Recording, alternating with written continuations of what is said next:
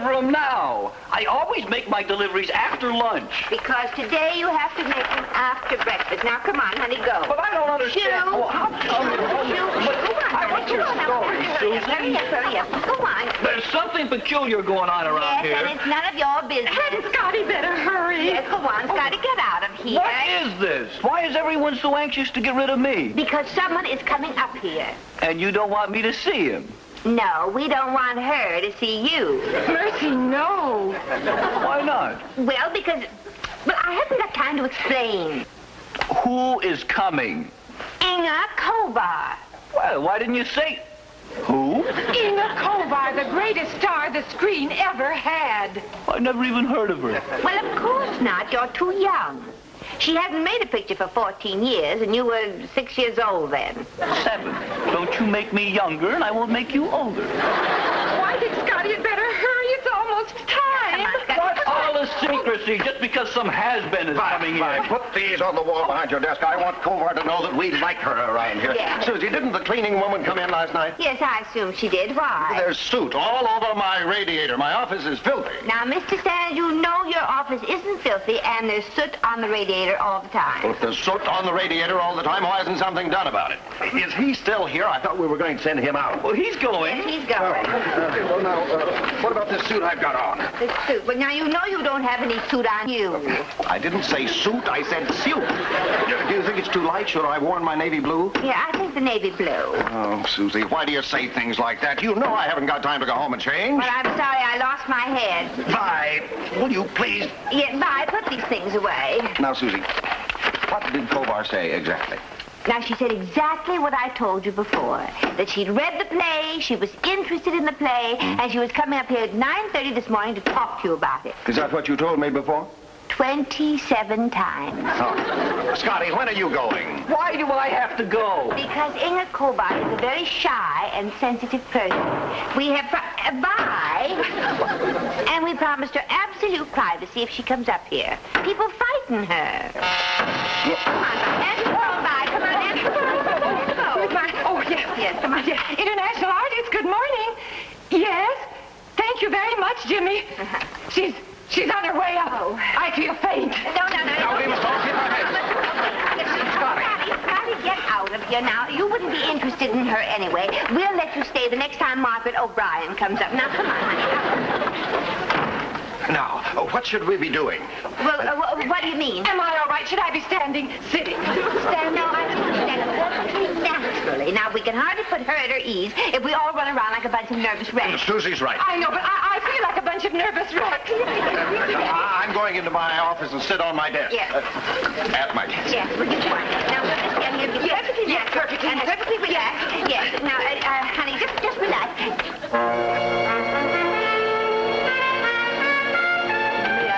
Mr. Sands, please. I'm Inga Covar. Oh, yes, Miss Covar. I'm Mr. Sands' secretary. How do you do?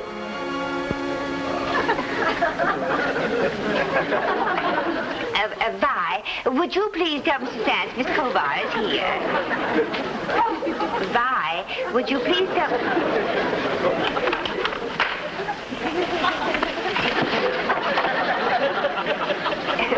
Mr. Sands, Miss Covar is here.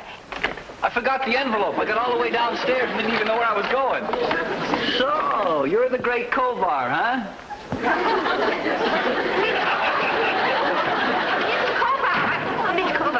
Miss Covar. I can't breathe. Well, of all that... I should wallop the daylights right out of you. What did I do? You just scared her right out of here. That's what you did. Just scared her right out of here. Well, gee, I forgot the envelope. What else could I do? I'm sorry. No, never mind. I suppose if it hadn't been you, something else would have scared her. Miss Covar, this is indeed an Where is she?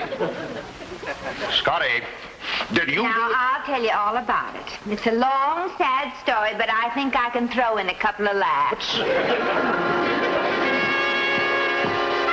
Yes, but couldn't I just... I understand that, but she was interested. Wouldn't you please let me speak...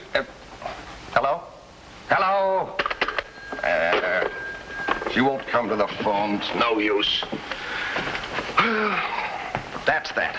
What do you mean that's that? I mean, that is that. What else could that be but that? But it doesn't have to be that way at all. You're not giving up, are you? Oh, great. Here we go again. She won't come to the phone. She doesn't want to come near me. I have as much chance getting into her apartment as I do getting into Fort Knox. She has made it quite clear there's to be no deal, and you blithely tell me that does not have to be that. Well, all I know is that that woman was born to play that part, and that part was written for that woman, and there must be some way of getting those two together. All right. You try it. Oh, do you mean it? Of course not. No, Mr. Sanskrit, let me try. What have you got to lose? You said yourself that there was no deal. Now, I couldn't spoil anything. No, Susie, really. Now, Mr. Sands, I am a woman. Oh, well, thank you very much for telling me. I'd never have known. No, I mean this thing needs a woman's approach. As a woman, I understand Covar. Her shyness, her need for privacy, the reason she retired. All right. I'll give you until 6 o'clock tonight. If you don't have a signature on a contract by then, I'll look for another. Another actress or another secretary? Both. Oh, good. Where are you going? To Covar's apartment. You'll never get in. Oh, yeah? I've been in Fort Knox, you know.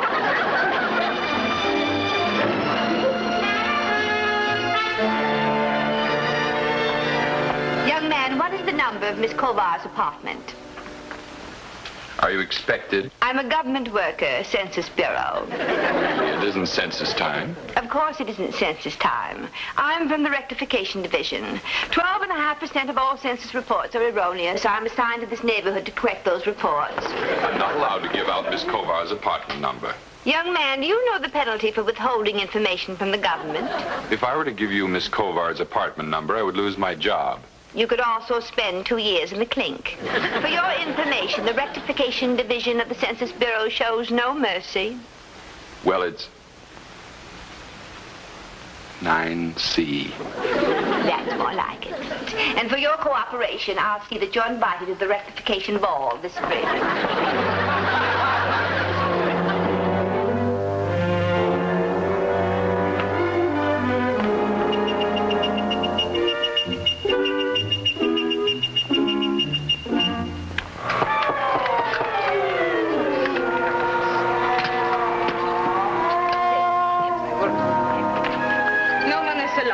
This is official business. No one is allowed. I am. Who are you? Census Bureau Rectification Division. So there have been some errors reported from this apartment. Is Miss Covar in? No. She's out. Are you sure? Well, of course I'm sure. I ought to know. I live here. Very well. I'll ask you some questions. How do I know who you are? How do I know you're from the Census Bureau? Because I told you. I think it is better I check. All right, you check. Plaza 51955, ask for the Rectification Division. Yes, sir. 519 55. Yeah. It is better I take a precaution. Unquestionably. International artist, good morning. International what? I thought this was the Census Bureau. Oh, it's that new girl from the talent agency. She's very slow at catching on. I mean Census Bureau, good morning. Just a moment, please. Rectification Department. Hello? Yeah, Census Bureau. The Rectification Department. Yeah. Now tell me, did you send a Miss what's... Cornwallis, Daisy Cornwallis. Yeah. Did you send Miss Daisy Cornwallis to Inga Covar's apartment? Yes, we most certainly did. She's the best girl we've got. Please see that she gets everything she wants. Well, I can't answer so many questions. I got a lot of cleaning to do. Very well. What is your name? Maud. Maud. Maud the maid. The maid. Now, Maud, when will Miss Covar be here? Ni fink na människa. Vad tänker du? Vad vill ni? Skräp. Spioner i huset. tänker du? Mademoiselle, Signora, hey, Dave. What are you saying? I was just saying that I don't like snoopy people and I will not answer any of your questions. Now, you go out. Oh, no, I'm not going out. I'm waiting right here for Miss Covar. Nobody waits here for nobody. Out. Oh, now, just a moment. Out. And out. All right. But when you face a firing squad tomorrow, don't say that Daisy Cornwallis didn't warn you.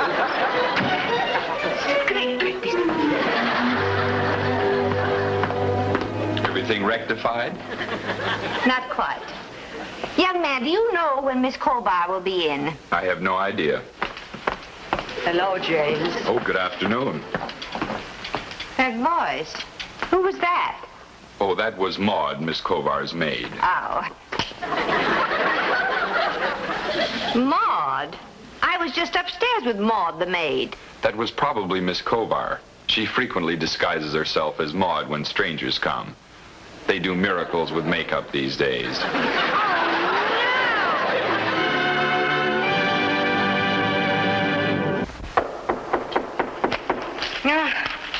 Yeah, I never get my work done. It's always somebody coming in.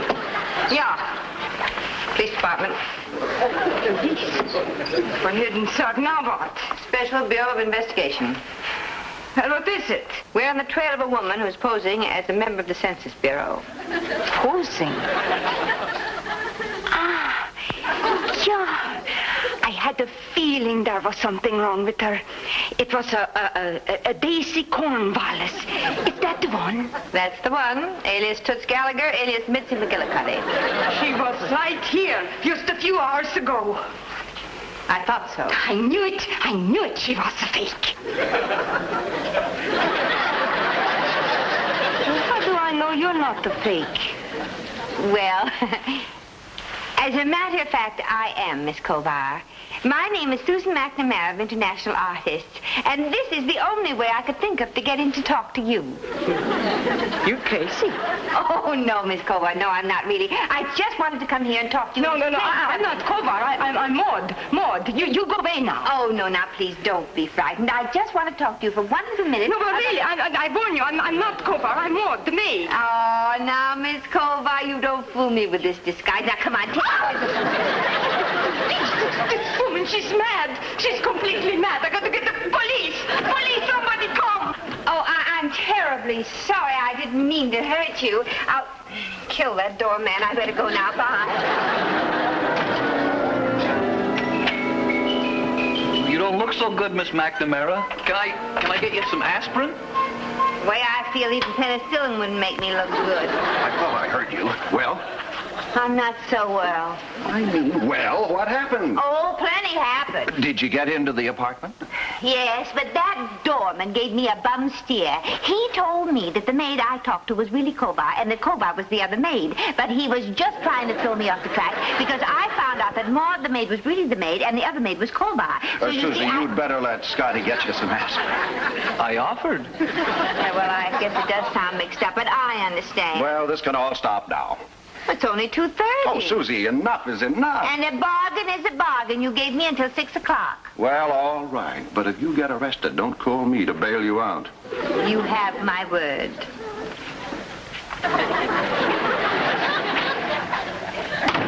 Scotty, I want you to do something for me. Aspirin? No, I want you to go to the public library.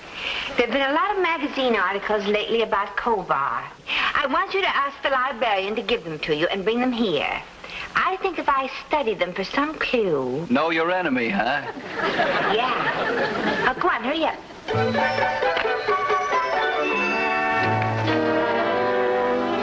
Here's something. She's a vegetarian. Oh, great. Now, if I were a carrot, I'd be in business. It says here, she's shy and retiring, and she likes people who are shy and retiring. That means she'd like me. I'm shy and retiring. I'm going to retire when I'm 50. This isn't getting us anyplace. Well, I wouldn't say that. We know that she's a vegetarian, she walks in the rain, she sleeps in pajamas, and she likes people who are shy and retiring. It's more I know about you. And I like it that way. Here's something. Nearly every day at 5 o'clock, Covar takes a hike around the reservoir. I wonder... Uh-huh. I see a bolt of lightning over your head. What struck? Susie, you've got an idea. Well, I might as well try it. What have I got to lose? What? Come on, Susie, let us in on the good news. Well, you're always free enough with the bad news. Ah, come on, Miss McNamara, tell us. Susie, where are you going? To the reservoir. To the reservoir? Susie, you mustn't do that. Well, why not? I think a stroll in the park will do me good. And besides, I might contact Covar. But a reservoir? Why, you don't know anything about reservoirs. Suppose Covar becomes panicky. Suppose she pushed you into the reservoir. Well, I tell you what, Vi. You leave the water taps open and I'll find my way home.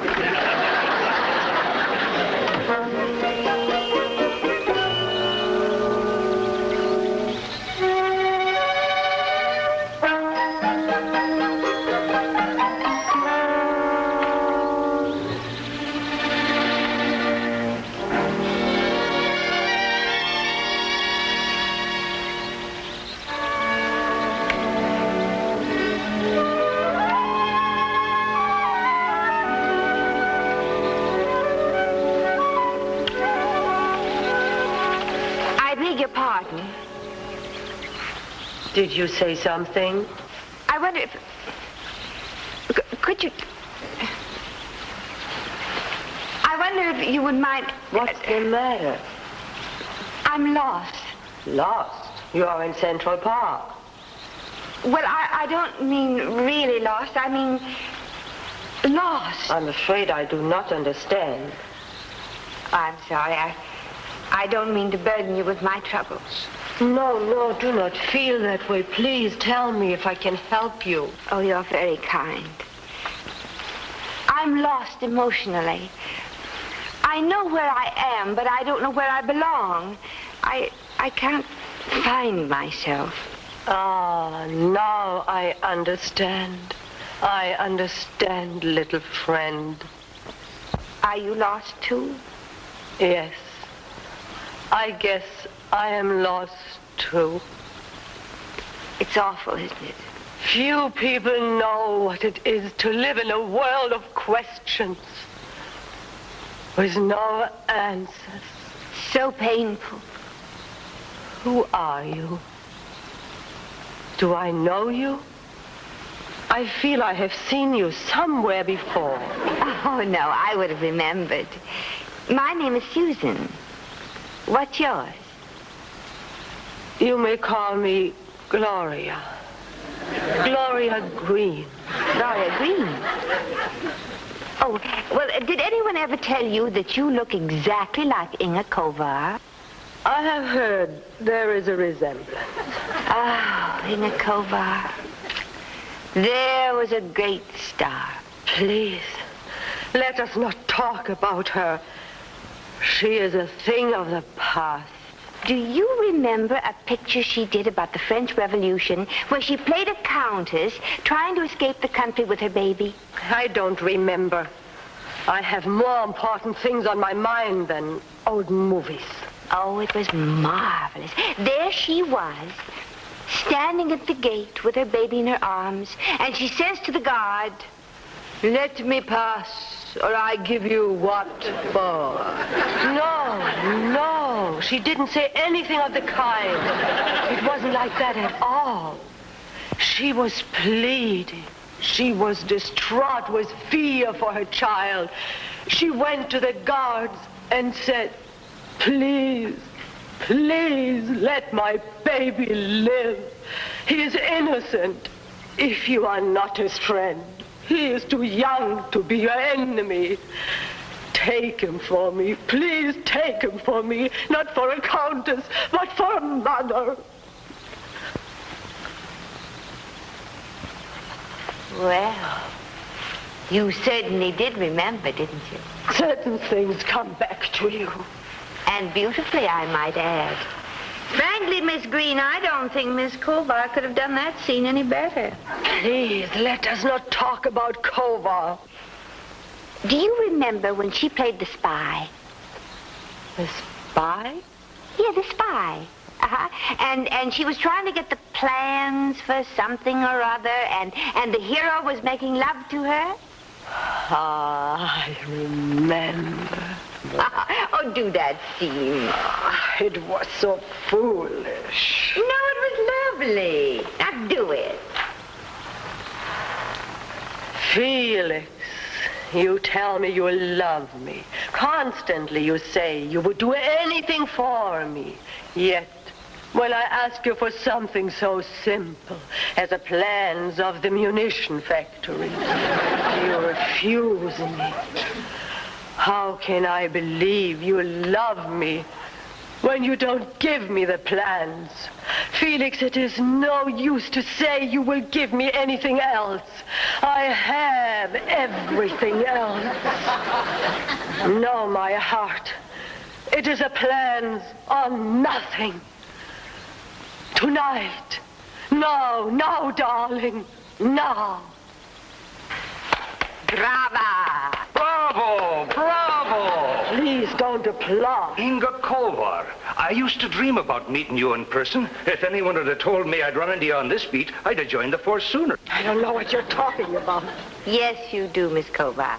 I might forget a lot of actresses, but not you. That's what I said. For a long time, I've been hearing that you was going to make a comeback, but nothing ever happened. Let me tell you something, Miss Covar. You'd make a lot of people happy if you was to make another picture. And I'm at the head of the list. After me, that is. It isn't that simple.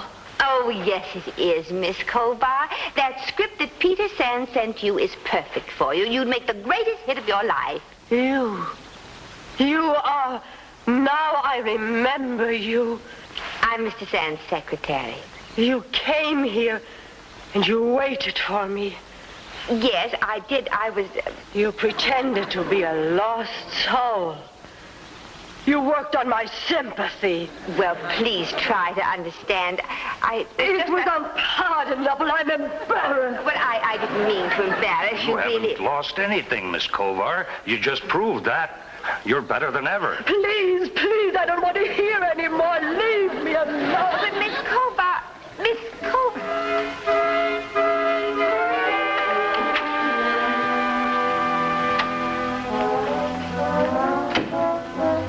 Well, I'm still not so well. did you get her? Almost. Almost isn't enough. A miss is as good as a mile. Well, I missed more than a mile. I missed all the way from here to Siam. You said you almost had her. Did you speak to her? Yes. Not only did I speak to her, but she spoke to me. Oh, what'd she say? Well, any number of things, all of which add up to you better get another actress. Ah, you see, you wouldn't listen to me. You always think that you can bring about miracles. Well, it's time you learn to face reality. And from now on, when I tell you something, will you kindly not refer to me as if I were the village idiot? And furthermore, Little friend, I owe you so much. Me? I know the answer now to my world of questions. It is acting. I have it in my heart, in my blood. When I did those scenes in the park, I knew what was missing from my life. I must act again. I will act again. Well, then you do the picture. I will leave for Hollywood on Wednesday. I want my own dressing room. Will you contact Frida, my hairdresser? Would you please make the necessary arrangements, hotel, transportation, and so on? I will take my maid with me. Send the contract over, and I will sign it. Thank you. Thank you so much, my dear. You have brought me back to life.